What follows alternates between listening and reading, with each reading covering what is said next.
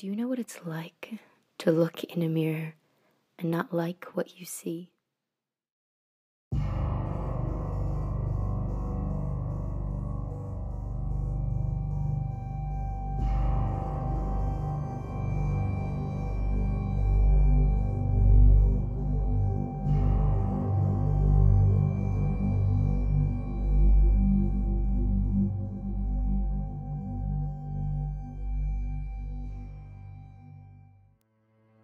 This girl is not the heroine of this story.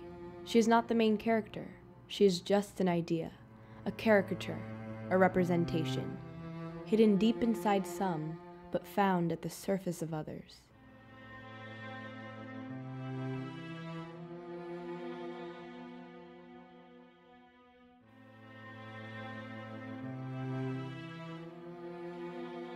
To almost everyone else, this girl was just another face in the crowd. Ignored by those around her, her presence was barely felt.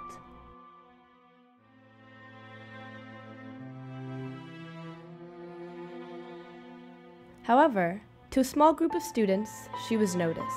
She was not their friend, but rather their prey. She was the perfect target, just waiting to be toyed with for their entertainment.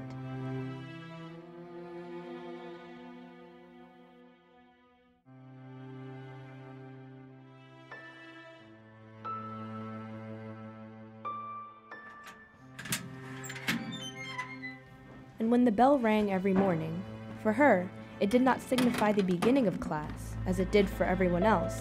It signified something different, the beginning of another day in hell.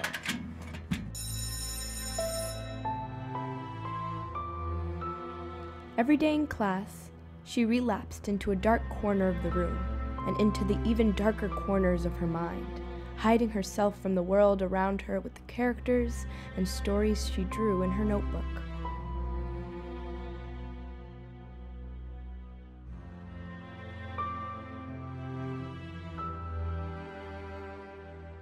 When everyone had left the room, she was alone, but not more alone than she had been before they had gone.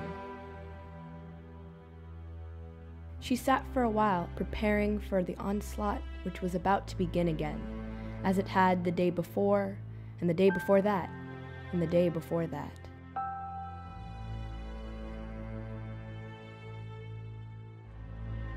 And although she was never truly ready to face them again, she always did.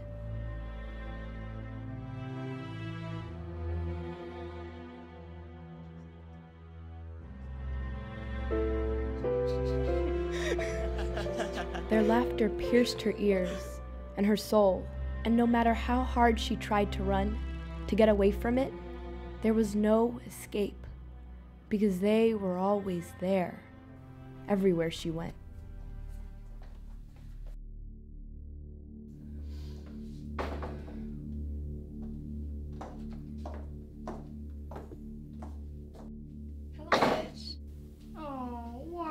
So sad. Was someone mean to you? Exactly when the abuse started, she could not remember, nor could she remember the exact words they used. But she could remember how each one broke her down, shattering her confidence, sending her into a dark pit of depression.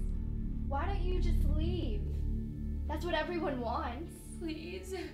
No matter how much she begged and pleaded for the words to halt, they kept coming, and although not a single finger touched her, it felt as though her whole body had been struck.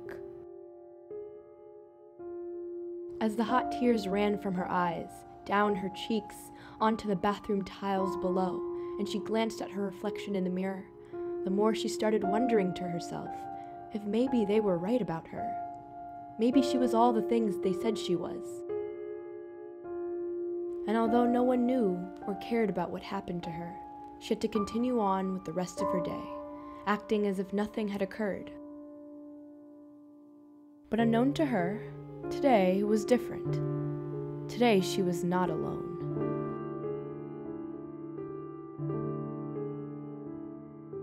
At the beginning of this story, I told you this girl was not the main character. However, she was never too far away. Meet the true main character of the story, the heroine. Like the girl we just met, She is also not real, just another representation. Her real name is unimportant, but for the sake of our story, we'll call her Empathy. She heard it all of the hateful words, the begs and the pleads to stop, the sound of the girl's sobs, and although she could not see the face of the girl who was attacked, she knew she was in trouble.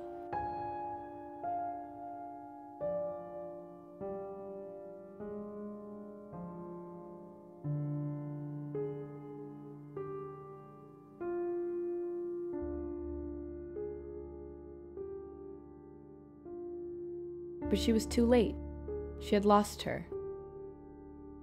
That night, the two girls could not sleep, but for two very different reasons. For one, the cries and pleads she heard from that bathroom stall haunted her, like the wailing of ghosts.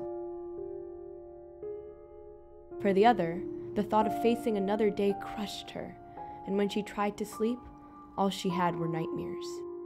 And as time passed, it was becoming harder to tell where the nightmares ended and reality began. She had found her. Although she never saw the girl's face from the stall, she instantly knew it was her. Their eyes locked, and at that moment, she knew something was different. She saw a spark of empathy in the girl's eyes. But when the time came, she froze, unable to act. Maybe it was fear, or anxiety, or uneasiness, or perhaps it was just plain cowardice. And she walked by doing nothing.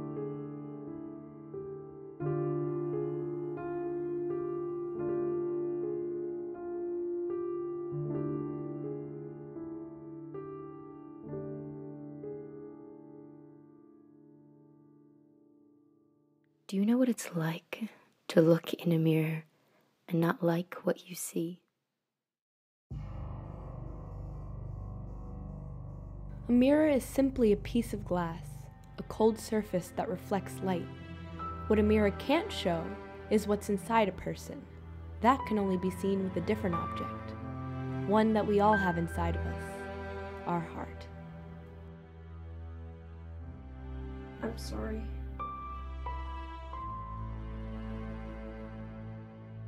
I forgive you. And when we open our hearts and take the time to look past the skin of another person, we might find we have a lot more in common with each other than we think. And then maybe we could find some empathy within ourselves to help those in need. I could have made things different.